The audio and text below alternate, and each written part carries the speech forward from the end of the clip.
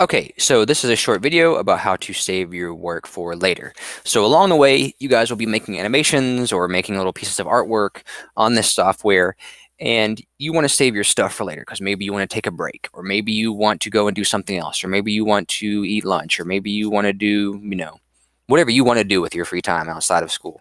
Um, Now, to say that, you may make a lot of progress on something and may get tired of working on it or whatever, but along the way, you need to save things so you don't lose your progress. So let's say I'm just going to zip through this and make a quick little animation here, kind of using the same thing that maybe you've seen in some of the other tutorials, just making a little circle.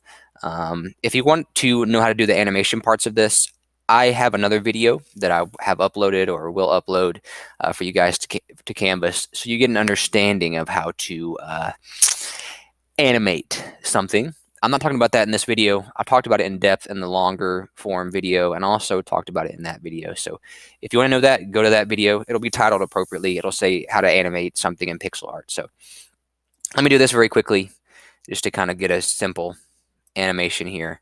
And this is old news to some of you because you're already familiar with this kind of thing. So I only need 3 frames. I'll preview this. Okay, I've got my animation working. Now we need to save our work for later. So I've spent all my time drawing this and making it look nice and pretty. I've spent maybe hours on it because I'm really into it, or maybe I spent a little while on it and I'm exhausted of using this software or whatever. But sometimes, whenever you guys come back to this software, you will have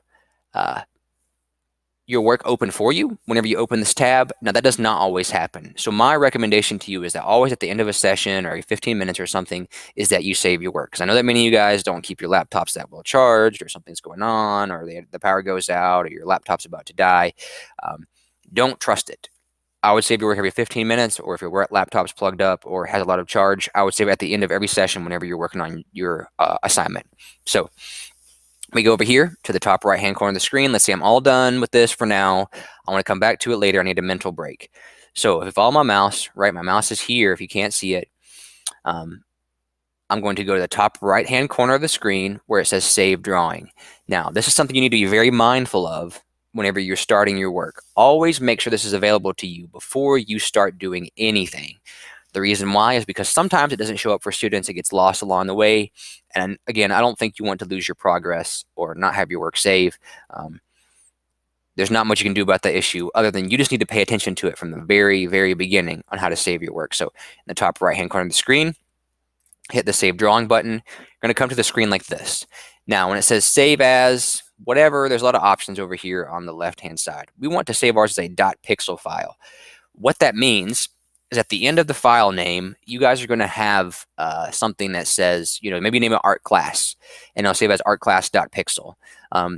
Maybe you've noticed in other file types, like it saves as .doc, .jpeg, .whatever, if you've paid that much attention to it whenever you've doing work for your other classes. So for us, you're going to go to save as .pixel, click that option, and a little box is going to come up like this. Maybe I want to save this as circle animation or something. So I do that and I click OK. So now you'll notice for me, it came up, maybe you can't see this outside of the application, but it came up in, a separate window or whatever. So now that's saved for me. It's saved for later. I'm good to go. And I should be able to open that. So let's say that you want to open your work. And maybe we'll do a separate video for this as well, but I'm just going to include this in this video. So in the top left-hand corner of the screen, let's say you come back to this and it's not opened anymore. Go to File, go to Open.pixel. Whenever you do that, there's a lot of options here. So I save mine as circle animation. Yours is going to be on Google Drive. It'll probably be underneath your recent files.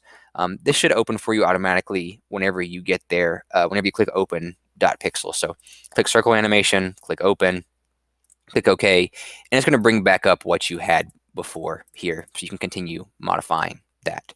So that's it for this one.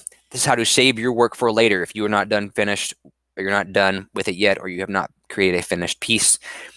This is only if you're in process. I will make a separate video of how to save your work when you're finished because I don't want you guys to get confused. Okay.